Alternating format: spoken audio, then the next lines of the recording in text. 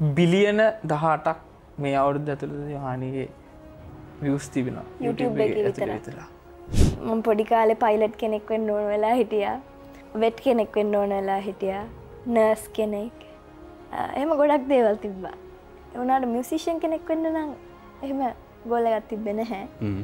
Career එහෙම නැත්නම් වෘත්තිමය ගායන ශිල්පියෙක් හරි සංගීතඥයෙක් වෙන්න මාසයකින් දෙකකින් බෑ. අවුරුද්දකින් බෑ.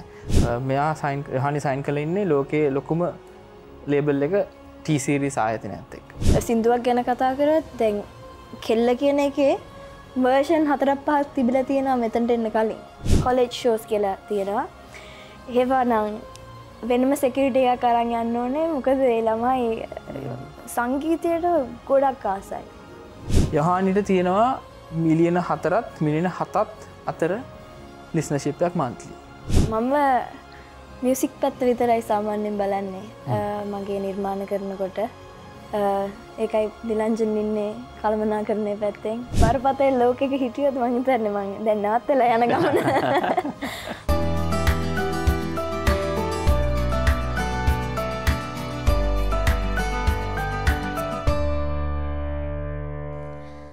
දවසක් දාර වසන්ත සැනකෙළියේ දිනෝ දහක් මැද එරුවමයි දුටුවේ සවන් පෙනූ සත්සර මැද්දේ ඔහුගේ ගී හඬ මට ඇසුනේ මා සිත හඬවායි ඔහු යන්න ගියේ කලබල නගරේ අති මන්දහනේ නොසිතූ ලෙස ඔබ මාසලින් නැදුනේ සවන් පෙනූරිය හඬ මැත්තේ ඔහුගේ ගී හඬ මට ඇසුනේ මා සිත හඬවායි ඔහු යන්න ගියේ දවස තාම තරුණයි සීතල හැමක් තියෙනවා දවස තරුණ නිසා අපි උදායරයට කෙල්ල ගැන කතා කරමු. කෙල්ල එක්කෙනෙක් නෙවෙයි දෙන්නෙක්. එක කෙල්ලක් ඔබ දන්නවා ලෝකෙත් දන්නවා අනිත් කෙල්ල අපි හඳුන්වලා දෙනවා. එහෙම කිව්වට මේක බ්‍රෑන්ඩ් එකක්. යොහානිද සිල්වා. යොහානි අයිබෝන්. අයිබෝන්. ඩිලන්ජන් සෙනවිරත්න. කොල්ලෙක්. හරිද කෙල්ල ගැන කතා කරන්නේ කොල්ලෙක් ගෙන්නුවේ. ඩිලන්ජන් තමයි යොහානි කියන බ්‍රෑන්ඩ් එකේ මැනේජර්. එහෙම කියමු. හරි. යොහානි අපි දෙන්න මොනවද කතා කරන්න කියලා අපි කලින් කතා කරගත්තේ නෑ. හරිද? කමක් නැද්ද එහෙම? කමන්නේ. කමන්නේ. ඔයාලට පොඩි ටැග් එකක් දෙන්න තියෙනවා. ටැග්? බලන්න. ඒ බලන්න. ඒක තමයි මම ගොඩක් මාස මොකද ඒක මගේ පළවෙනි මම ලොකු ප්‍රොඩක්ෂන් එකක් කරපු පළවෙනි පාර එක කවර් එකක් වශයෙන්. සෝ ඒක තමයි මම කැමති මේක. යුනික් සද්දයක් තියෙනවා අපේ ශ්‍රී ලංකන් මියුසික් වල. ඉතින් ඒක අපි ඉන්ටර්නැෂනල් ප්ලැට්ෆෝම් වලට යනකොට ඒක ගොඩක් ප්‍රයෝජනවත් වෙනවා. මම හිතන හැටියට මගේ YouTube එක අනුව බටහිර සංගීතය වලට එන ප්‍රතිචාරය සිංහල සින්දු වලට වැඩිය අඩුයි. මං හිතනවා ඉදිරියේදී ඒක වෙනස් වෙයි කියලා මේ පළවෙනි එක මං හිතුවේ නෑ මම මේකට එයි කියලා. ඒ වුණාට මං හිතුවා කොහොම හරි කරමු කියලා. ඉන්නේ තුමුල මගේ හේතුඵල ගොළු වෙලා අඳ අතර මග කිමද. මං හිතුවේ නෑ නේද? එහෙම දෙයක්. හැබැයි මම එක දෙයක් කියන්නම්. දැන් ඒ 2020 නෑ ඊට කලින්. 2020 ජනවාරි 9 හරි. ඒ කියන්නේ 2016 නේද ඉස්සෙල්ලම YouTube එකට යොහානි YouTube එක ආරම්භ කරේ 2016. ඒකට 2020 දී මේ චරණට මොකක් හරි ඉවක් වැටිලා තිබුණා. ඒ නිසා තමයි මෙහෙම ආරාධනා කළේ. මගේ පළවෙනි ඉන්ටර්විව් එකේ. පළවෙනි ඉන්ටර්විව් එක. ඒක රසබර කතා ආයි අපිට වෙනම වැඩසටහනක් විතර කරන්න පුළුවන්. හැබැයි මම එක දෙයක් කියන්නම් ඒ තමයි ඒ අවුරුදු 3කට කලින් ඉඳපු යොහානිම තමයි අදත් මම දැක්කේ. මම එදා වැඩසටහනේ හිටියේ නෑ. හැබැයි මේ ආවයින් පස්සේ මේ හැමෝ එක්කම කතා බහ කරන විදිය ඒ යොහානිම තමයි. මේක ඉන්ටර්නැෂනල් බ්‍රෑන්ඩ් එකක් වුණා කියලා. ඒ වෙනසක් නෑනේ. ඒ ඔය නිහතමානීකම කොහෙන්ද ආවේ? ඒක නිහතමානීකම මං හිතන්නේ මගේ අම්මගේ තාත්තගෙනුයි එන දෙයක් කියලා මං හිතනවා. ඒගොල්ලන් තමයි මම පොඩි කාලේ ඉඳලා දේවල් කියලා දුන්නේ. ඉතින් ඒගොල්ලන්ට ස්තුතිවන්ත වෙනවා. ඔව් එහෙම කිව්වම දැන් මමත් දැකලා තියෙනවා ප්‍රසන්න සිල්ව මහත්මයා සමහරවිට අදටත් ඔය පාර්ලිමේන්තුව කිට්ටුව ජොගින් ට්‍රැක් එකේ සපත්තු දෙකත් ගලවලා හිමින් අර තනකොළ බිස්සේ තනියම ඇවිදගෙන යනවා. සමහරවිට බඩු ගන්න ගිහිල්ලා ආරක්ෂකව කවුරුවත් නැහැ. කවුරුවත් හිතන්නෙත් නැහැ. නිකන් ටී-ෂර්ට් එකක් ඇඳගෙන ගිහිල්ලා බඩු ටික තමන් අරන් එනවා. තාම එහෙමයි. තාම මෙහෙමයි. කවුරුවත් හිතන්නෙත් නැහැ. එහෙම රටක් බේරගත්ත විරුවෙක් කියලා. ඒ නිහතමානීකම තමයි එන්නේ නැත්තේ. ප්‍රශ්න අහන්න පටන් ගමු. ප්‍රශ්න අහන්න පටන් ගන්න යොහානිව මෙතන තියාගෙන ඩිලන්ජන්ගෙන් ඩිලන්ජන් එක කතා කරගත්තෙත් නෑ අපි මොනවද කතා කරන්න කියලා. දැන් ලංකාවේ ගොඩක් දෙනෙක් කියන කතාවක් තමයි යොහානිගේ ස්ටාර් එක වැඩ කරපු වෙලාවේ ඒක එහෙම වුණා. දැන් ඉන්ඩස්ට්‍රි එකේ නෑ. මෙහිම ආවා ස්ටාර් එක තිබිච්ච වෙලාවේ බැබළුණා දැන් නෑ කියලා. මැනේජර් විදියට මොකක්ද උත්තරේ ඩිලන්ජන්ගේ? ඒක මම හිතන්නේ අපි මේ අවුරුද්දේ අන්තිමට YouTube එකේ කොච්චරක් ප්‍රමාණයක් බලලා තියෙනවද හිමෙම කියලා ස්ටැට්ස් එළියට දැම්මා. බිලියන 18ක් මේ අවුරුද්ද ඇතුළත යොහානිගේ views තිබෙනවා YouTube එකේ විතර. ඉතින් එතනදී මම හිතන්නේ ඒ කාලය ඇතුළතදී මැනිකේ විතරක් නෙමෙයි අපි ඉන්දියාව ඇතුළත සින්දු 5ක් ෆිල්ම් ෆ්‍රොන්ක්ස් කරා. සෝලෝ ෂෝස් රටවල් 7-8කම කරා අපි. ඒ හැම එකක්ම හවුස්ෆුල් අනිත් එක. මං හිතන්නේ අපිට අතපසුනේ ලංකාවට වෙලා ෂෝස් ටිකක් කරන්න. දැන් නමුත් දැන් ඇල්බම් එකත් එක්ක දිගටම කරනවා. views බිලියන 18ක්. බිලියන 18ක්. ඒ කියන්නේ ලෝකේ ජනගහනය වගේ දෙගුණයක්. මගේ මතක හරිනම් බිලියන 9ක් 9 ගානක් විතර වගේ. එතකොට ඒ වගේ දෙගුණයක් views තියෙනවා. යොහානි මේ යොහානි එකපාර මෙහෙම මතුවෙච්ච එකක්ද හම්බයක්ද එහෙම නැත්නම් යොහානිගේ සාර්ථකත්වය කියන එක ගැන මොකක් හරි ප්ලෑන් එකක් තිබුණාද? මේක එක දවසින් වුණ දෙයක් නෙමෙයි. 2016 ඉඳලා ආරම්භ කරපු ගමන 2019 තමයි මම වෘත්තියක් හැටියට මේක පටන් ගත්තේ සංගීතය කියන එක. එතකොට ඒකත් එක්ක ගොඩක් දේවල් වුණා. මම ඉගෙන ගන්න වුණා, ප්‍රොඩක්ෂන් ඉගෙන ගත්තා, වොයිස් ට්‍රේනින් ඉගෙන ගත්තා. එතකොට ඩිලන්ජන්ගේ ලේබල් එකත් එක්ක ජොයින් වුණා. ඒ කාලේ පෙටයිෆෙක් කියන ලේබල් එකත් එක්ක මෙහෙම ලොකු ගමනක්. හැබැයි ඒක සමහර අයට පේනවා ඇත්තේ මේක එක දවසින් වුණා, සුමානෙන් දෙකෙන් එහෙම වුණා කියලා. එහෙම තමයි සාමාන්‍යයෙන් සින්දුවක් එච්චර views ගානක් එකපාරට ගියාම එතන ඒක එකපාර වෙන්න පුළුවන්. හැබැයි ගමන පොඩ්ඩක් දිග ගමන. තාම යනවා දිග ගමනක්. එතකොට මේ පුංචි කාලේ මොකද්ද තිබිච්ච ඉලක්කය මොකද්ද? අල්ටිමේට් ගෝල් එකක් ඒ දවස්වල තියෙන්නේද නේ? අල්ටිමේට් ගෝල්ස් ගොඩක් තිබ්බා මට. මම පොඩි කාලේ පයිලට් කෙනෙක් වෙන්න ඕන වෙලා හිටියා. වෙට් කෙනෙක් වෙන්න ඕන වෙලා හිටියා. නර්ස් කෙනෙක්. එහෙම ගොඩක් දේවල් තිබ්බා. ඒ වුණාට මියුසිෂියන් කෙනෙක් වෙන්න නම් එහෙම ගෝල් එකක් තිබ්බේ නැහැ. ඒක මං හිතන්නේ මෑත කාලයකදී සිදු වෙච්ච දෙයක්. දැන් ඔය එකක්වත් නෙවෙයිනේ මේ හයර් ස්ටඩීස් වලට උසස් අධ්‍යාපනයට කරන්නේ නේ? ඒ එකක්වත් නෙමෙයි. මම උසස් අධ්‍යාපනයේ කරේ මගේ බැචලර්ස් කරේ logistics and supply chain management කියන එකෙන්. එතකොට මාස්ටර්ස් කරන්නේ accounting field එකේ. ගොඩක් වෙනස්. හැබැයි දැන් ඔය දැනුම කියන එක දැන් ඔයාලට මේ ඉන්ඩස්ට්‍රි එකේදී වෙන විදිහකට පාවිච්චි වෙන්නේ නැද්ද? පාවිච්චි වෙනවා ගොඩක්. ඔය ප්‍රශ්නේ ගොඩක් අය අහනවා. දැන් අපරාධනේ මේවා accounting කරේ අපරාධනේ ලොජිස්ටික්ස් කරේ මෙච්චර කාලයක් වෙලාව වේස්තුනා නේද කියලා. එහෙම නම් මට තේරෙන්නේ නැහැ. මොකද මම ඒක දැන් මගේ මියුසික් වලදී ඒක පාවිච්චි කරනවා. මගේ වැඩ කටයුතු ඉස්සරහට කරගෙන යන ලොජිස්ටික්ස් කොහොමද ඕන වෙනවා මගේ ප්‍රොඩක්ෂන් එකට. accounts අනිවාර්යෙන් ඕන වෙනවා. ඉතින් ඒක මම හිතන්නේ වෙච්ච වේස්ට් එකක් කියලා. මොකද එතකොට මම දන්නවා ඒ පැත්තෙන් කොහොමද කරන්න කියලා. දුලංජ මේක ටිකක් වෙනස් විදිහක දිලංජ මොකද මේ අපේ පුලා නිතරම කතා කරන්නේ මේ දුලා කියලා. ඩිලංජන් මේ දැන් මේ යොහානිගේ උත්තරේ දැන් අපි මේ අලුත් ජෙනරේෂන් එක අපි දකිනවා ගිටාර් එක තියාගෙන ඒ කියන්නේ මේ මියුසික් කියන ඒ ෆැන්ටසි එක ඇතුලේ ඉන්නවා. හැබැයි මේ යොහානි ආපු ගමන යාගන්න බැරුව අතරමඟ නතර වෙනවා. හරිද?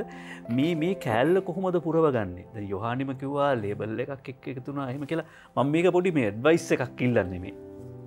මමත් ගොඩක් ආටිස්ලා යන් ආටිස්ලාත් එක්ක ගොඩාක් වැඩ කරලා පෙටා එෆෙක්ට් එක ඇතුලේ ඒ හැමෝටම දෙන මේ දීපු ඇඩ්වයිස් එක තමයි කරියර් එහෙම නැත්නම් වෘත්තිමය ගායන ශිල්පියෙක් හරි සංගීතඥයෙක් වෙන්න මාසයකින් දෙකකින් බෑ අවුරුද්දකින් බෑ.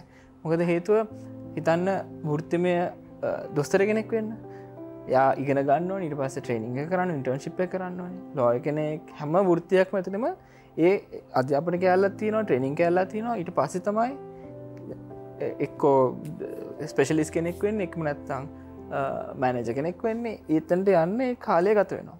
ඒ කාලය වැය කරන්න ඕනේ කොටසක් අධ්‍යාපනය ඒක තියෙන දේවල් ඉගෙන ගන්න ඕනේ කොටසක් ට්‍රේන් කරන්න ඕනේ. ඉතින් ඒ හැමෝටම මට දෙන්න පුළුවන් උපදෙස් තමයි මොකද අදටත් ළමයි අපිත් එක්ක වැඩ කරනවා. ඒ හැමෝම පේෂන්ට්ලි ඒ ටික කරගත්තොත් මම හිතන්නේ හැමෝටම හොඳ ගමනක් යන්න පුළුවන්. ඒක මට මතකයි. ඒක මම ජොයින් වුණාමත් ඒක මටත් ඒ ඇඩ්වයිස් එකම දුන්නා. ඒ කාලේ. ඒ ඇඩ්වයිස් එකේ උපදේශය මේ ඔයාලටත් අදාළයි. කියන්නේ ඔයාලා ගිටාර් එක තියාගෙන right O level C level ඉවර වෙද්දින් වගේ ඒ හීන ඇතුලේ ඉන්නවා. හැබැයි ගෙවල් වලිනුත් බලනවා. ඒත් එක හීනයක් තියෙන නිසා ඔයගොල්ලෝ හරි ඉන්නකො මේක පොඩ්ඩක් කරගන්නම් කියලා කියනවා. ඒ වුණාට ගොඩක් අය අපි දකින්නේ A levels වගේ ඉවරනාට පස්සේ යන්න පාරක් නැහැ. ඒ නිසා තමයි මේ කියන්නේ ඉගෙන ගන්න එකත් ඒ පැත්තෙන් කරගන්න සහ මේ ට්‍රේඩ් එක ඉන්ඩස්ට්‍රි එක ගැන ඉගෙන ගන්න කියලා නේ. ඉගෙන ගන්නවා කියලා අදහස් කරේ මේ යාවගේ අර ඇකඩමික් දේවල් විතර නෙමෙයි දැන් ගිටාර් එකේ කරන්න ගොඩක් දේවල් ඉගෙන ගන්න තියෙනවා. ඊට පස්සේ ඒකේ ටෙක්නිකල් පැති ගොඩක් තියෙනවා. ඒක ඉගෙන ගන්න. ඒක කරන ගමන් ඒකේ ට්‍රේන් කරන්න. වොයිස් ට්‍රේනින්ග්ස් තියෙනවා. ඒක ඉගෙන ගන්න, ඒක තියරි ඉගෙන ගන්න, ඒක ට්‍රේන් කරන්න. එහෙම හිමීට එනකොට මම හිතන්නේ ඒක තැනකදී මොකක් හරි හරියනවා. ඒ කියන්නේ කොහොම හරි හරියට පාඩම් කරලා ඉගෙන ගත්තොත් කොහොමද ග්‍රැජුවේට් වෙනවා. හරියට ට්‍රේනින් කරලා වැඩේ කරත් කොහොමද ප්‍රොමෝට් වෙනවා. ඒ වගේ තමයි මේ වෘත්තිය ඇතුලේ. ඔව්. අර මේ අපි ෆෝමියුලා එකක් කියනෝනේ සමීකරණයක් කියනෝනේ. ඒ කියන්නේ ලක් කියන එක එහෙම නැත්නම් වාසනාවට සමීකරණයක් තියෙනවනේ. ලක් equal preparation plus opportunity. ඒ කියන්නේ වාසනාව සමාන වෙනවා සූදානම සහ අවස්ථාව. කියන අවස්ථාව එන්න කලින් අපි සූදානම් වෙලා ඉන්න වෙනවානේ. එතනට මම හිතන්නේ මේ මැනිකේ එකත් එක්ක මට හොඳ මේ කියන්නේ කියන්න පුළුවන් තැනක් තමයි දැන් මැනිකේ එක හිට් වුණාට පස්සේ ඒ වෙනකොටත් යොහානි ලංකාව ඇතුලේ සෑහෙන මිනිසක් දැනගෙන හිටපු ආටිස්ට් කෙනෙක්. ඒතකොට අපි ෂෝස් ගහනවා හැම සතියන්තේම වගේ ෂෝස් 3ක් විතර තියෙනවා.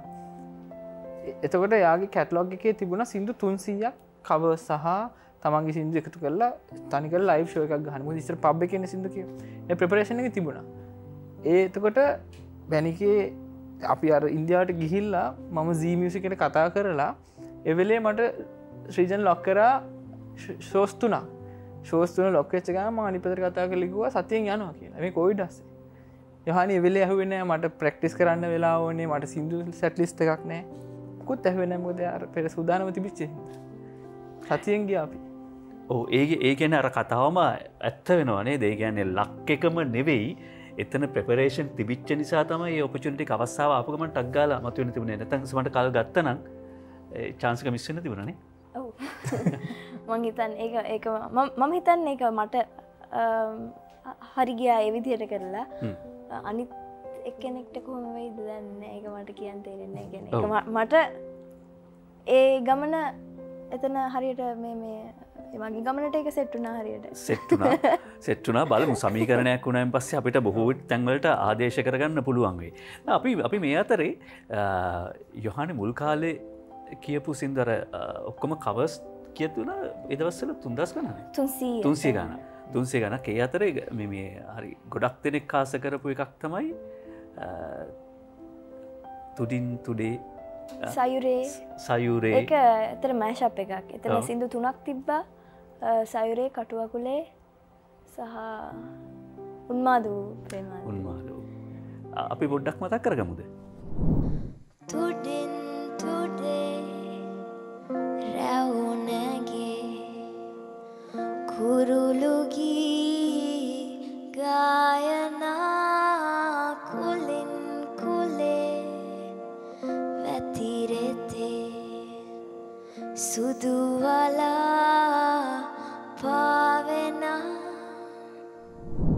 හරි ඒ තමයි අර මෑෂප් එක මතකයි එතකොට ඒ වෙද්දි නිකන් මතක් කරගන්න ඒ කාලේ. හැබැයි ඔතෙන්ට ඇවිල්ලා නතර වෙච්ච ගොඩක් අයත් ඉන්නවා.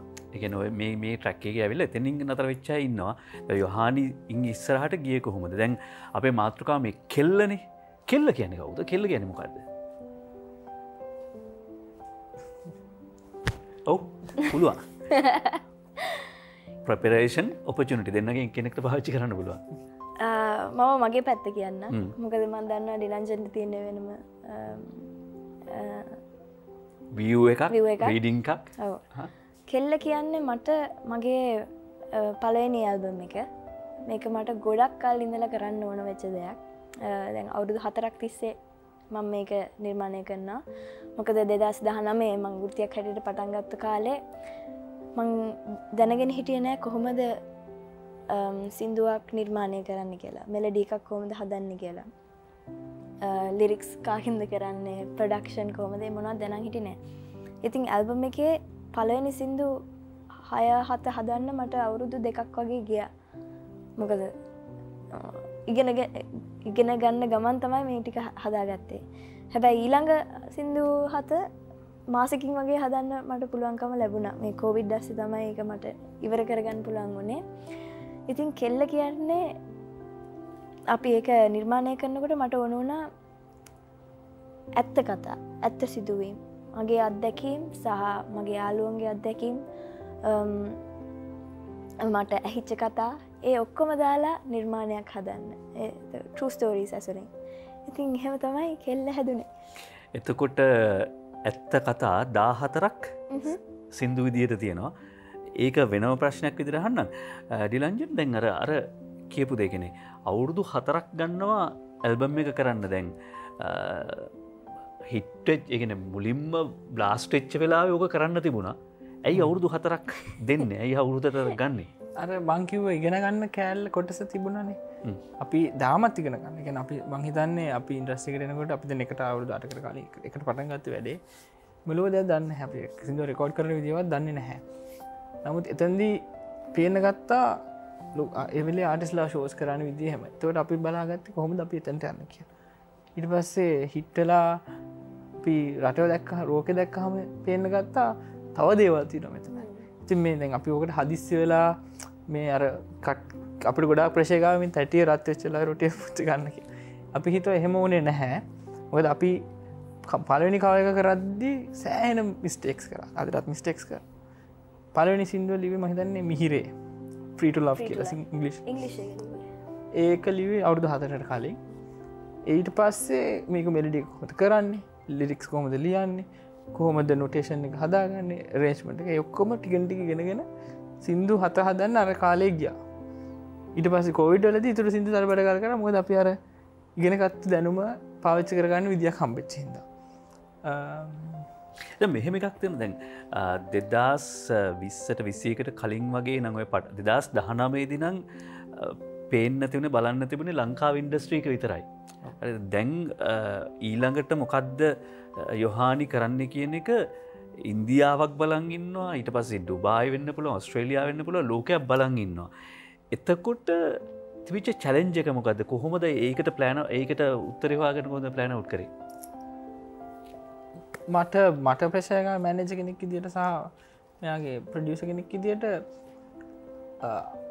මේ වෙලාවෙදි කරන්න ඕනට අපි කරන්න නැහැ හිද තක්ගල කල්බලෙන් කරන්න කියලා ගොඩා කොපිනියන්සෙනවා යන යන හැමතැනමවා මෙහෙම කරන්න මේ විදිරකරොත් හරියනවා අරටිස් මෙහම කල්ල තින මේජන ඉන්දියාව තුළත් ඒ ලේබල්ල ඇතුලේ අපිට ඔපිනියන්සාව මේ ආටිස් මෙහම කරපු ඉද එක කරන්න නමුත් දැන් ගොඩක් මීටිං සලදි මට එක කියනකට මං ගෙදර මෙයාට ඇවිල්ල ප්‍රශයක දැම්මුත් එහෙම ඒ එතනදී ඒක දරාගන්න බැරි දෙයක් හොද ආටිස් කෙනෙක් කියන්නේ යාගේ බෙන්ටල් ස්පේස් එක තියාගෙන යාට කැමති විදිරස් පාඩුවේ සිින්දුව කරගෙන අනිට දෙන්න එක මගේ වගකි ඉතින් මෙයාටත් ඇහෙන්න ගත්ත හෙමම දේවා මට වෙල්ල කිවහ මත් කියන්නේ නෑ හදිසිවෙන්න ඕන්න හැ මෙතන මේ මිලියනපතියෝ වෙන්න ඕනි නැහැ ඒකන්ද හිමීට හරි ශෝයක හරි විදිර කරමු හරි සිින්දුවාවහම හරි සිින්දුව කරමු කාලය අරගෙන හොඳ දෙයක් ඉල්ලට දාමු එතකං හිමිට මේක කියලා ඒක තමයි ලොකුම චැලෙන්ජක අපිට ආපු වාට කොවගේද හිතෙන්නේ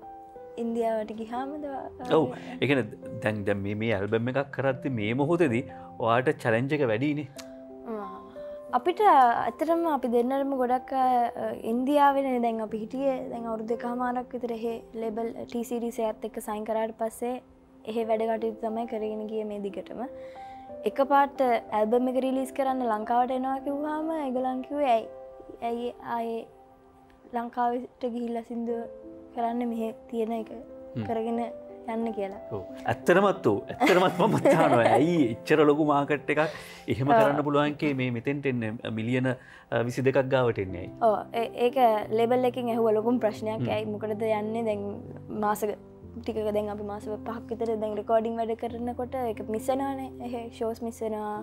ඉවෙන්ට්ස් සින්දු කරන්න පුළුවන් ඒවා මිස් වෙනවා. හැබැයි මට ඇල්බම් එක සිංහලෙන් කරපු එකක්. සිංහල සින්දු 11ක් තියෙන්නේ අනිත් 3 තියෙන්නේ ඉංග්‍රීසි වලින්. ඉතින් ලංකාවේ දෙයක් නිසා මට ඒක ලංකාවේ රිලීස් කරන්න ඕන වුණා. එතකොට ලංකාවෙන් ලෝකෙට කියන එක මට අපිට අපේ මුළු ටීම් එකටම කියන්න ඕන වුණා. ඒකයි අහලා බැලුවත් සින්දු ටික ලංකාවට ආවේනික සද්ද අපි යූස් කරලා තියෙනවා පර්කෂන්ස් ගැටබෙර තම්මැට්ටන් වගේ ඒ සද්ද දාලා තමයි මේ අපි නිර්මාණය කරේ. ඒ සද්ද එක්ක නිර්මාණය කරා ලංකාවටම ඇවිල්ලා මේක ලොන්ච් කරන්න ඕනි කියලා හිතුවා. ඒ තරක් නෙවෙයි චරණටත් කතා කළා. මුල අමතක නැති නිසා කතා කළා මේ වෙලාවේ අපිත් එක්ක එකතු වෙමු කියලා. අපි කෙල්ල පොඩ්ඩක් ලංකරගෙන බලමුද? අරුංගල් නෙරියේ විද කෙල්ල ඇඟිලි නියරත් පැහැ කෙල්ල අසිතරේ කානෙත් කෙල්ල හින්හඳ හැර ශෝභන කෙල්ල පන්සිලු සේරංගයදි කෙල්ල පුළුලු කුල පැත්තේ කෙල්ල තුසිත සිත්මන් මත්වේ කෙල්ල ශෘංගාර වෘතාන්ත ඍතුවේ තොස්වී ඇමාවේ මාවේ මාවේ වී ඇමාවේ මාවේ මාවේ වී ඇමාවේ මාවේ මාවේ වී ඇමාවේ මාවේ මාවේ රසමනින විවිධ පිල්කුල අතර මැද ඇලුණු නැත පනින තිරවල යස හරය විනය නැති විස පිරිව අසහනයට පිළිවෙල සිත පැරදුන් මස අගට ලැබෙන දත්ත සූත්‍ර මත යපුණු හිස මුඩ ලියන අර්ථ කතන මට දොඩනු සහ ගහන බසට අන්තර්ජාලයේ මුහුණු අසමතය මමද ව්‍යත කරනු නොදැකූ රම්‍ය මදිත කඳ සහ ලක්ෂණ සත්‍ය නොවේද දිග මදි සීක්‍ර වුණේද විසර්ජන ස්වේතරෙද්ද මන්දමන රුධිර පරීක්ෂණ අරුංගල් නෙරියේ විද කෙල්ල ඇඟිලි නියරත් පැහැ කෙල්ල අසිතරේ කානෙත් කෙල්ල හින්හඬ හැර ශෝභන කෙල්ල පන්සිලු සේරංගයදි කෙල්ල පුළුලු කුල පැත්තේ කෙල්ල තුසිත සිත්මන් මත්වේ කෙල්ල ශෘංගාර වෘතාන්ත ඍතුවේ තොස්වී ඇමාවේ මාවේ මාවේ වී ඇමාවේ මාවේ මාවේ වී ඇමාවේ මාවේ මාවේ වී ඇමාවේ මාවේ මාවේ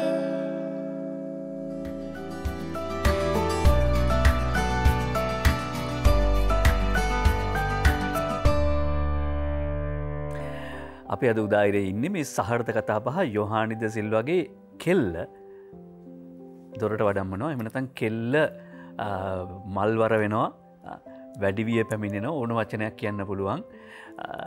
ඩිලන්ජන් සෙනවිරත්න ඩිලන්ජන් මේ කතා බහ අපි කරගෙන දැන් විරාමයට කලින් අපි කෙල්ල සින්දුව ඇහුවා. හරිද? එතකොට ඊට කලින් ආපු උත්තරේදී යොහානි කියන්නේ මේ සින්දු 14 සිංහල සින්දු 14ක්. ඒ කියන්නේ ලංකාවේ ප්‍රේක්ෂකයා තමයි මුලින්ම යොහානිට ආදරය කරන්නේ. ඒගොල්ලෝ ගාව ඇවිල්ලා මේ තෑග්ග දෙන්න ඕනේ කියලා. මේ වෙනකොට කොහොමද ඉන්ටර්නැෂනල් ට්‍රේඩ් එක කියන්නේ මේ මියුසික් ඉන්ඩස්ට්‍රි එක වෙන්න පුළුවන් නැත්නම් මේ එන්ටර්ටේන්මන්ට් ඉන්ඩස්ට්‍රි එක ඇතුලේ යොහානි කියන බ්‍රෑන්ඩ් එකේ වැලියු එක එහෙම නැත්නම් මේ කමර්ෂල් ඇස්පෙක්ට් එක කියලා අපි කියමුකෝ. එහෙම වචනයක් දාමුකෝ. දැන් අපි ආටිස් කෙනෙක් වැලිව එක හොයාගන්න තියෙන මාකර්ස් තමයි bookings international bookings and labels වලින් එන අපිට රික්වෙස්ට් එනවා මෙයත් එක කොලැබොරේෂන්ස් දාගන්න පුළුවන්. එතකොට මෙයා යොහානි සයින් කරලා ඉන්නේ ලෝකයේ ලොකුම ලේබල් එක T series ආයතනයත් එක්ක. ඒ T series ආයතනේ youth pop star කියන කැටගරි එකේ වෙන කවුරුත් ආටිස් කෙනෙක් නැහැ. එනේ ඒ බ්‍රැකට් එකේ ෂෝ එකකට බුක් වෙන්න ඉන්නේ යොහානි විතරයි. මම හිතන්නේ සවුත් ඒෂියාවලම පොප් ස්ටාර් කැටගරි එකේ ආටිස් කෙනෙක් නැහැ.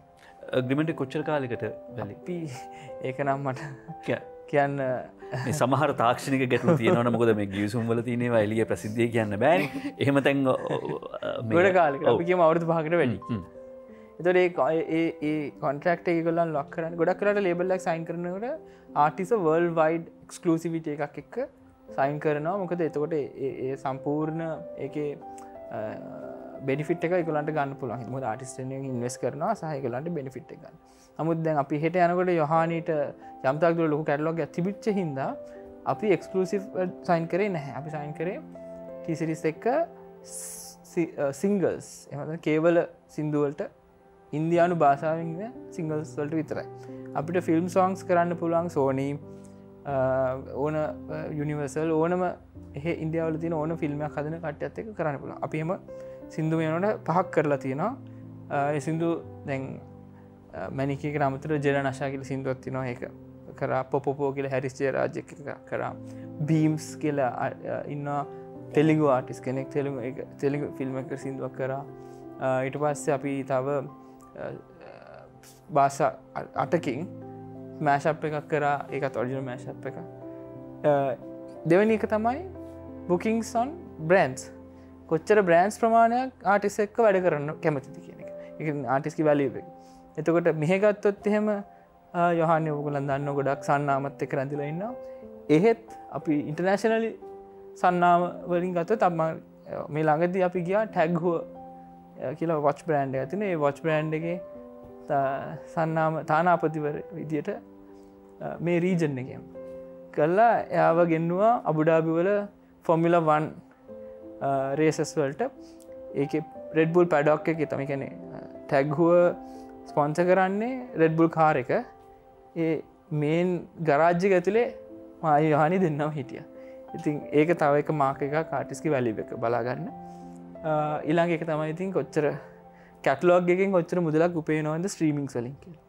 يعني Spotify YouTube ඒ වලින් මාසිකව කොච්චර ආදායමක් ඉන්ටර්නැෂනලි යට ලැබෙනවද කියලා. කියන්නේ මෙයාගේ ලිස්නර්ෂිප් එක තියෙන්නේ කොයි රටෙන්ද ඒ රට අනුව වෙනස් වෙනවා. මම ඒතර උදාහරණයකට කිව්වොත් එහෙම monthly listeners ලා සාමාන්‍යයෙන් ලංකාවේ තුල average artist කෙනෙක්ට තියෙන්නේ ලක්ෂ 3ක් දක්වා average monthly listenership එකක් තියෙනවා.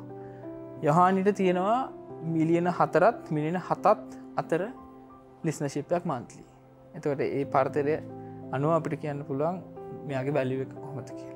ওই කාරණා වලින් තමයි ආටිස්ට් කෙනෙක්ගේ වැලියු එක බලාගන්නේ. ඔව් දැන් මේ උත්තරය ඇතුළේ තියෙන දැන් ඉන්ටර්නැෂනල් රෙකෝඩ් ලේබල් කම්පැනි එකක් හරි එහෙම නැත්නම් අර එක්ස්ක්ලූසිව් රයිට්ස් ඉල්ලද්දි නෑ අපි මේ විදිහට ප්‍රොජෙක්ට් වයිස් එහෙම නැත්නම් සෝංග් වයිස් එහෙම නෙගෝසියේෂන් එකකට කතා බහකට යන්න පුළුවන් වුණා කියන්නේ මෙතන බ්‍රෑන්ඩ් වැලියු එක තමයි පේන්නේ.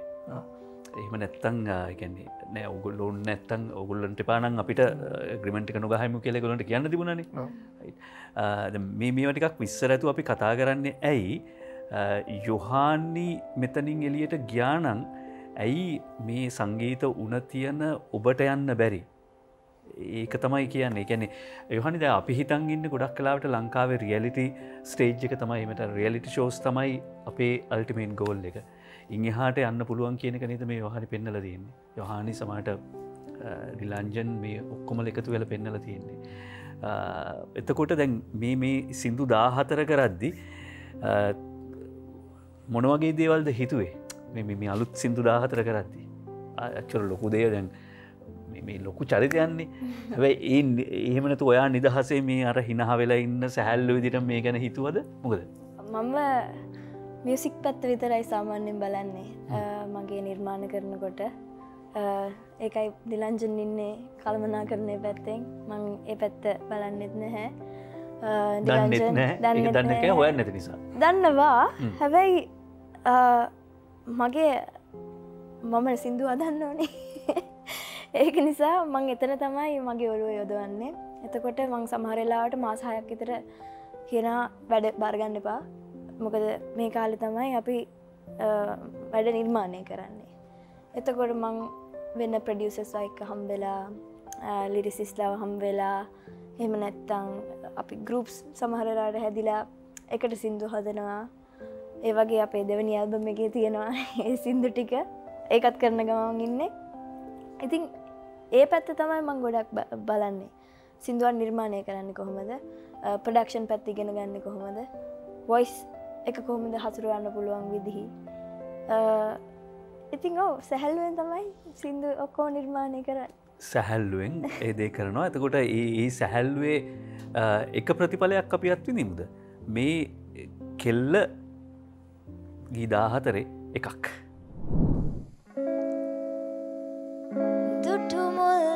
නුඹ හට බැඳි හිත මාරක පලය වී අද මට දැල් වූ පන්දම් සිලු මැද මම දැවුනා නුඹේ රාගි ගින්න මැද දැවෙනා සිතෙනා බැඳෙනා විලසා නුඹ හා ගෙවෙනා කාලේ මට යලි නොවෙනා නුඹ ළඟ වියකුණුවේ මගේ හැඟුමන් මත් කරවන දෙනෙතග රැඳුනා ඒ සුන්දර හද කැල්මන් විසිරුණු මල් පෙති නොව යලියෙක්වන් රුදු රකුසෙකු වූ නුඹේ සිතෙවුනි දෝමා ගැන බැඳි ඇල්මක්.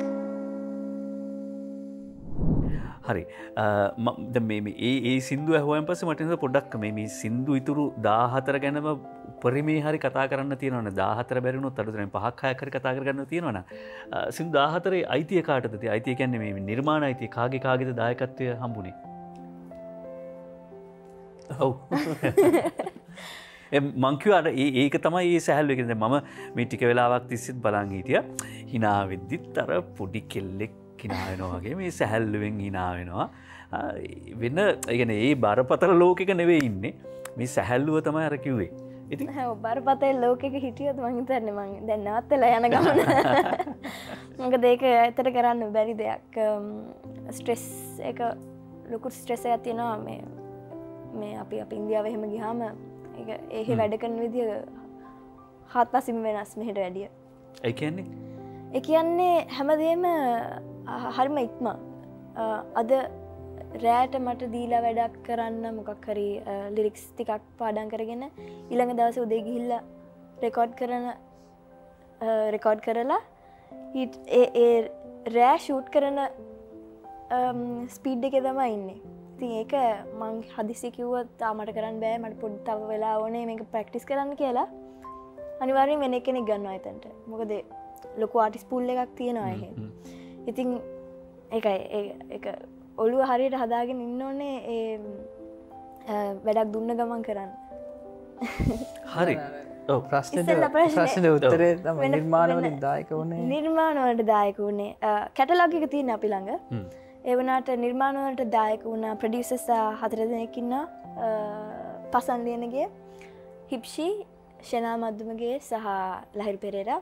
ඒ වගේම පද රචනය දිලංජන් සෙනවිරත්න සහ ආසිරි පෙරේරා. මෙලඩි කම්පොසිෂන් ඔක්කොම මගේ.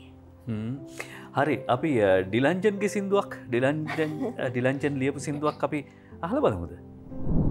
කංකලු හඬ මන්මත් සිතනෙත් කලුඹෙ පින්වත් වත රංකඳ මගේ නවතින් හොඳේ සිත්තගරැඳි සත්සර මැදි වෙන නාදෙනි සංසාරෙක පෙම්වතකට අපි එක් වුණේ නොදැනේ නොහැඟේ සෙනෙහේ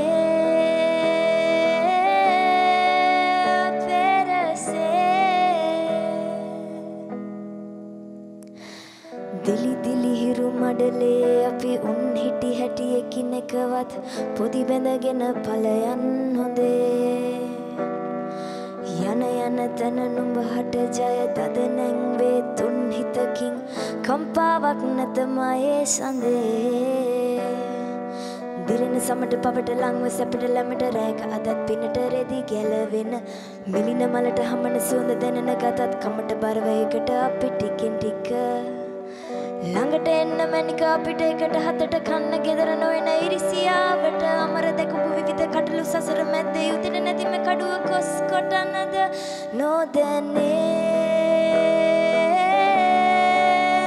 නොහැඟේ සෙනෙහේ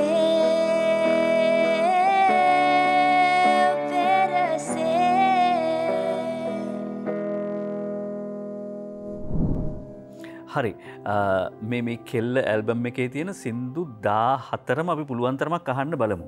හරිද? එතකොට එයින් 11ක් ලිව්වේ ඩිලංජන්. ඩිලංජන් ඒ කියන්නේ මොනවද ලියද්දි හිතපු දේවල් ඔළුවට ආවේ? ඒ කියන්නේ මොකද අර ඇත්ත කතාවක් තියෙනවා. ඔව්. හැම එකම ඇත්ත කතා. හැම එකම ඇත්ත කතා. කොහොමද ඒක? යොහානි ඇවිල්ලා ඩිරෙක්ෂන් එකක් දෙනවා. දැන් හිතන්නකෝ අපි සින්දුවක් ලිව්වා කෙල්ල කියන්න කෙල්ල හිතන්න කෙල්ලේදී ආකිවා මට කියවෙන්න ඕනේ මේ වගේ කාරණාවක් කියලා එතන්දී ඒකට ඩිරෙක්ෂනයක් හම්බෙච්ච හින්දා බ්‍රීෆ් එකක් වගේක් හම්බෙච්චද මට හිතා එතන්දී මම මුකුත් හිතුවේ නැහැ. ඉතින් එතන්දී මම හිතුවේ සමාජයට දෙන්න පණිවිඩය ගැන විතරක් හිතලා ලිව්වා. තව සින්දුවක් තියෙනවා කංකලු කියලා. එතන්දී නම් මම ඇත්තටම ඒක කිසිම බ්‍රීෆ් එකක්වත් නෙමෙයි. මුලින්ම දැන් සින්දු ලියවෙන දෙවිදියක් තියෙනවා. එකක් ඇවිල්ලා මෙලඩි ෆස්ට්. යොහානි මෙලඩිය ගියල් දුන්නාම අපි ඒකට ලියනවා. අනිත් එක ඇවිල්ලා ලිරික්ස් පද කියන්නේ අපි කවියක් විදිහට ලියලා හරි වචන ටික ගෙනල්ලා ගහන්න දෙනවා. යොහානි මෙලඩියක් දාන්න. කංකලු එහෙම ලියවෙච්ච එකක්. ඒක ලියවනා කියන්නේ මගේ ඔළුවේ වැඩ කරපු මේ කවියක් තමයි කංකලු හඬ මන්මත් සිත රෙත් කලු පින්වත් වද රංකඳ මගේ නවතින් හොඳේ කියලා මං ඇවිල්ලා දැන් අහකට මං කියලා පෙන්නවා. මට කියලා පෙන්නවා ඔය කිව්ව විදිය හොඳයි. ඒක කියලා පෙන්නුවේ වෙනත්ම විදියකට. මට සින්දු කියන්න බෑ. ඉතින් මං කිව්වා මේ විදිහට තමයි මේ කියවෙන්න ඕනේ කියලා. යොහානි බලලා මේ මොකද්ද කියන්නේ කියලා එයාට මූණක් හදාගෙන පස්සේ කොහොම හරි පද හතර ලිය උඩවට පස්සේ යා මෙලඩි එක කරා. හැබැයි මේ දැන් සින්දුවක් ගැන කතා කරත් දැන් කෙල්ල කියන එකේ වර්ෂන් 4-5ක් තිබිලා තියෙනවා මෙතනට එන්න කලින්. ලිරික්ස්ුත් මම හිතන්නේ 3 පාරක් විතර අපි ලිව්වා. ෆුල් සින්දුව මේවා කළා ආයෙ ලියනවා. එහෙම තමයි එක සින්දුවක් එළියට එන්නේ. ඒ ආයෙ ලියන්නේ ඒ තැනට යන්නේ අර ඒ මාකට් එක ඉන්ඩස්ට්‍රි එක ගැන හිතලා නෑ.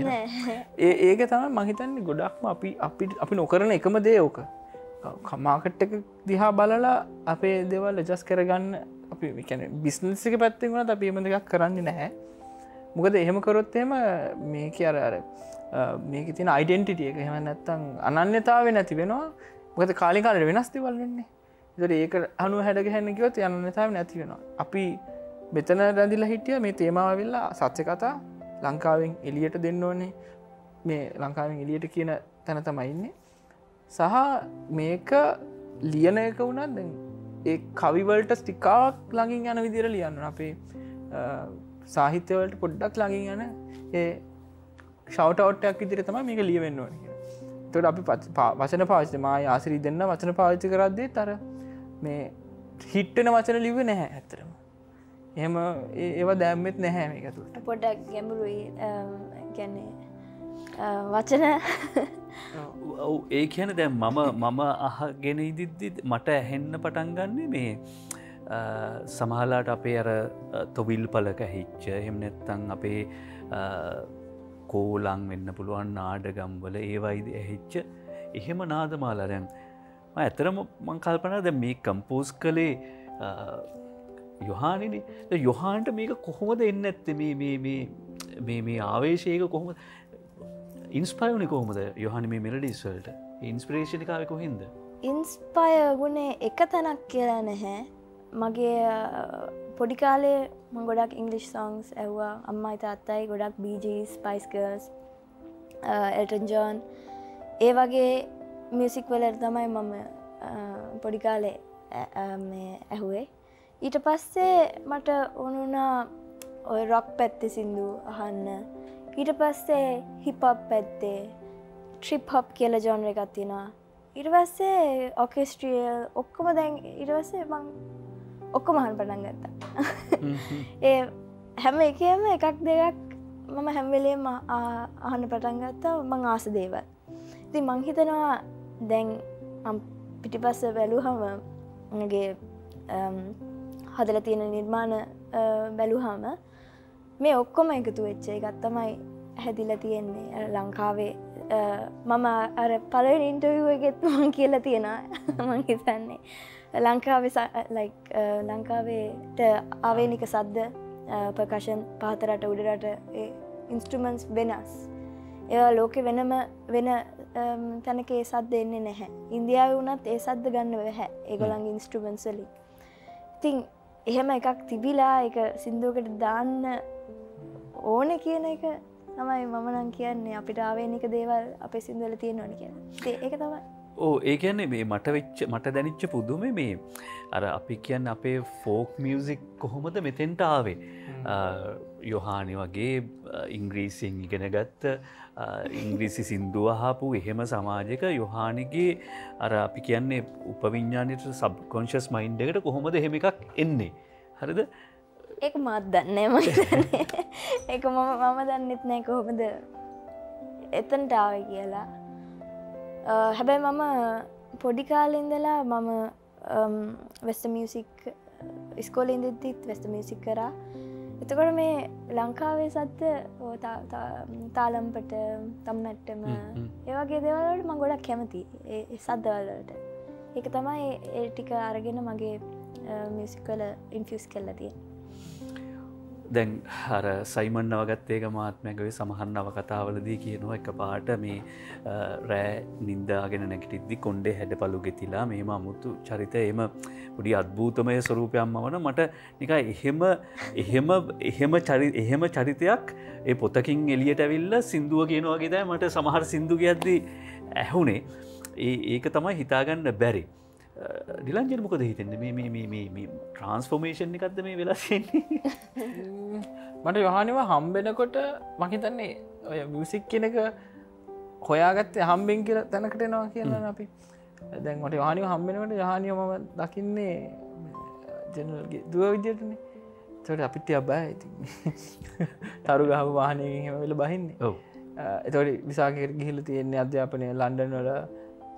නමුත් මියුසික් හම්බුනාට පස්සේ යොහානිට දැන් මම පස්සෙල්ල බලද්දි තමයි මේක තේරෙන්නේ යොහානිට කමියුනිකේට් කරන්න එහෙම නැත්නම් කතා කරන ලැන්ග්වේජ් එක තමයි මියුසික් කියන්නේ. එතකොට එයා දකින්න දේවල් එයා අහන දේවල් එයා ගොඩක් මියුසික් අහනවා ගොඩක් දේවල් බලනවා ගොඩක් දේවල් කියවනවා. ඉතින් ඒවා එළියට දාන්නේ මාධ්‍ය වෙලා තියෙන්නේ මම හිතන්නේ මියුසික්. ඒකයි ඔය හැම දෙයක්ම ෆියුෂන් කරගෙන එතනට එන්නේ. මම දකින විදියට මම අවුරුදු 8 ඉඳලා දැනගෙනකන් දකින විදියට. ඔව්. දැන් ඒ ඔක්කොමත් අතර අර මේ ෆෝක් මියුසික් කියන එකට හිත යන්නේ මොකක් හරි ඒක ඇති ඇතුලෙන් එන එකක්. දැන් මේ තියෙන ඉන්ස්ට්‍රුමන්ට් එකත් මේ අපේ දැන් පළවෙනි මුල්ම සින්දු වලනේ මේක තිබුණේ. මේක මම පාවිච්චි කරේ 2019 පානාසෙනහස කියන කව එක දුෂාන්ත විරමන්ගේ කව එක කරනකොට මේක ඇත්තටම තාත්ති තමයි මට අරන් දුන්නේ ඉංග්ලන්ඩ් වලදී. එයා දැනන් හිටියේ නෑ මේක මොකද්ද කියලා. හැබැයි කොහෙද ගිහිල්ලා එනකොට මට මෙහෙම එකක් රේන් ස්ටික් කියලා කියන්නේ. ඒක මට අරන් ආවම මම දැනන් හිටියෙත් නෑ මොකද්ද කියලා. හැබැයි අපි ළඟ තිබ්බා ඔක ගෙදර. ඔහේ අර ඕනමන්ට්ස් වගේ තියලා ගෙදර ගොඩක් කල් තිබ්බා. ඊට පස්සේ මං හිතුවා 50 සෙනෙහස කව එක කරන දවස්වල මේකත් යූස් කරන්නම් කියලා. එහෙම තමයි මේක ඒ කවයකට ඇතුළත් කරගත්තේ. ටිකක් ගැඹුරින් හිතුවාම කිසිම දෙයක් අහම්බෙන් සිද්ධ වෙන්නේ නැහැ. මොකක් හරි දෙයක් හේතුවක් ඇති. ඒ කියන්නේ මොකක් හරි සැලැස්මක්ද ඒක හේතුඵල සම්බන්ධයක්ද මොකක්ද කියන එක දන්නේ නැහැ. හැබැයි මේ ඔක්කොම ගැලපුණාම හිතනවා මේ කතන්දරේ යටින් දිවන ලොකු ප්‍රවාහය නූලක් වගේ එකක් තියෙන්න පුළුවන් කියලා. අපි තව එක සින්දුවක් අහමුද? ලිංගතුකම් මගේ හුස්මෙන් සොරාගෙන ඔබේ නලලෙලියා කඩා එන්න දඟලන නෙත් වර්ෂායසෙන් දරා නොකියාම ඉන්නම් තව කල්පයක් මං සැනසෙන්න හිතගාව භාවනාවක් වෙලා කාටත් හොරෙන් හෙටටත් හොරෙන් ආදරෙයි අපි අපිටත් හොරෙන්. හරි එතකොට දුලංජ දැන් මේ වගේ සින්දු තමයි මේ ඔව් ඩිලංජන් මේක සම්පූර්ණ වැරද්ද බාර ගන්න ඕනේ අපේ නිෂ්පාදක පුලස්සි. අවුලන්නේ මට ඉන්දියාවේ දිල්ජාන් කියනවා. USA වල දිල්ජාන් කියනවා. දිල්ජාන්. යොහානිට මොනවද මේ වගේ ඉන්දියාවේදී ආපු නිකන් අමුතු අත්දැකීම්? ඔව්. ඒ කියන්නේ එහෙදි නිකන් අමතක නොවෙන නිකන් අමුතු අත්දැකීම් ඇතිනේ. දැන් සමහර ඉස්කෝල වලට යනවා ළමයි අතර ඉන්නවා ඒ කියන්නේ අර හයි එන්ඩ් එක සහ ලෝ එන්ඩ් එක කියන මේ දෙකම අතර ඉන්නවනේ. ඒ ඉන්නකොට විවිධ අත්දැකීම් ඇතිනේ. ඔව් එහෙ මං හිතන්නේ මට පළවෙනිටම කියන්න ඕනේ මිනිස්සු සංඛ්‍යාව එක ෂෝ එකකට එන ගොඩක් එනවා. අපේ නෝමල් එකක් කරනකොට 15000ක් 20000ක් වගේ ළමයි එනවා නෝමල් එකකට. ඔව් එතකොට අපි සමහර වෙලාවට එහෙ තියෙනවා මොන ෂෝස්ද අපේ කොලෙජ් ෂෝස් කියලා තියෙනවා. ඒක ඔය යුනිවර්සිටීස් එහෙම නැත්නම් අර ග්‍රැජුවේට් වෙච්ච ගමන් ඒ ලෙවල් කරපු ගමන් පොඩි ළමයිගේ තමයි ඒ ෂෝස් තියෙන්නේ. ඒවා නම් වෙනම සෙකියුරිටි එකක් අරන් යන්න ඕනේ. මොකද ඒ ළමයි සංගීතයට ගොඩක් ආසයි. ඒක මට කියන්න තේරෙන්නේ නැහැ. ඒක ඒගොල්ලන්ගේ මං හිතන්නේ කල්චර් එක හැදිලා තියෙන විදිහ ඒක ගොඩක් සංගීතයට ගරු කරනවා. ඊවන් එහෙ ළමයි. ඉතින් ඒක මම දැකපු ලොකු වෙනසක්. එහෙ අන්න අත්දැකීමක්. අනිත් එක ෆන් මොන හරි මං හිතන්නේ ෆන් අපේ ඔයගොල්ලෝ මේ ගෙදර ඉන්න මේඩ් ගැන කියන්න ෆන් මේක නම් කිසිම අදාළත්වයක් නෑ මියුසික් වලට. හැබැයි මම එහෙ ඉන්නකොට අපේ ගෙදර වැඩ කරන්න එන කෙනෙක් ඉන්නවා.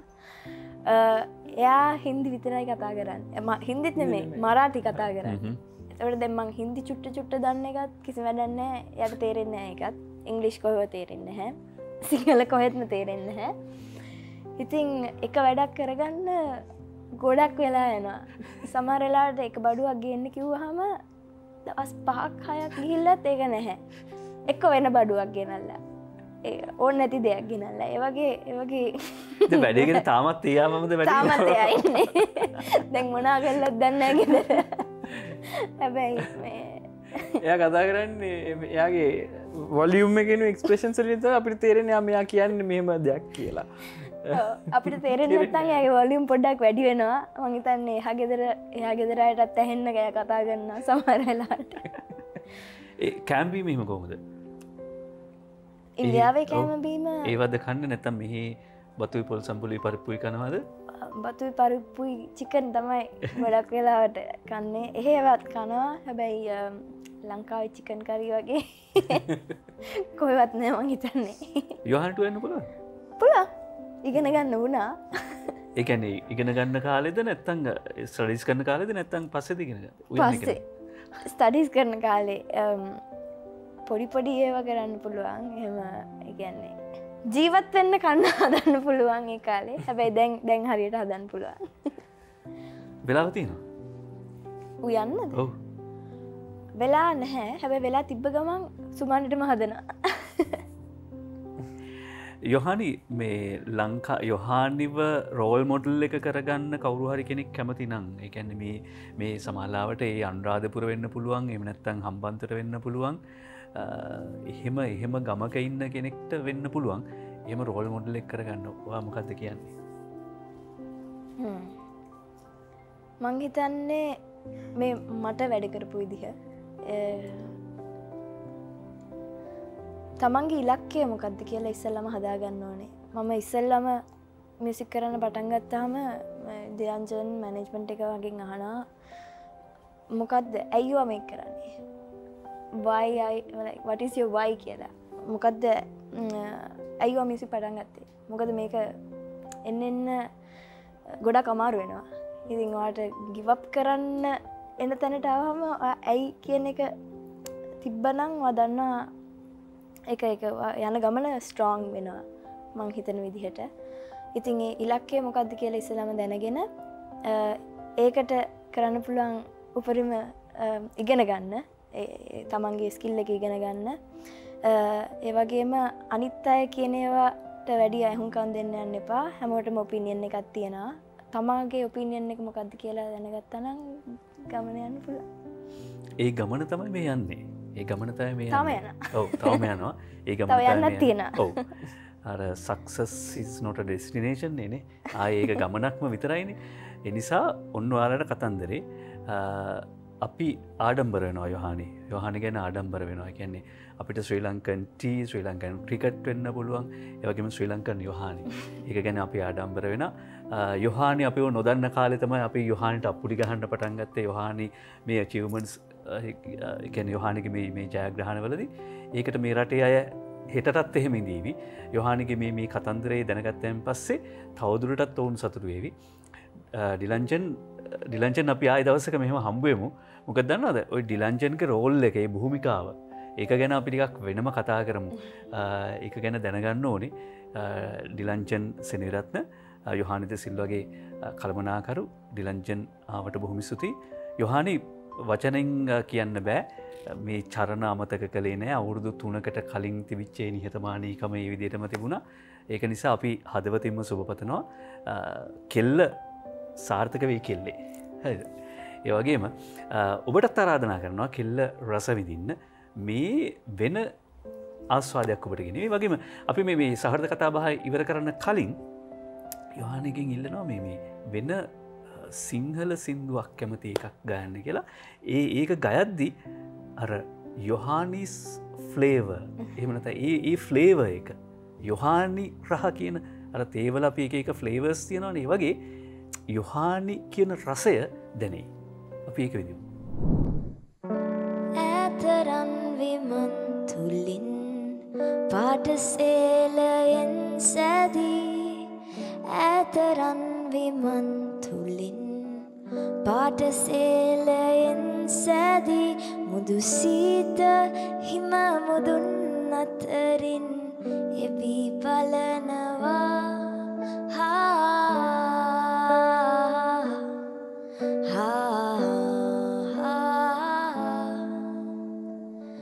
රැට තරු දහස් ගණන් ඇත සුරපුරෙන් වැටි ඇත තරු දහස් ගණන් ඇට සුරපුරෙන්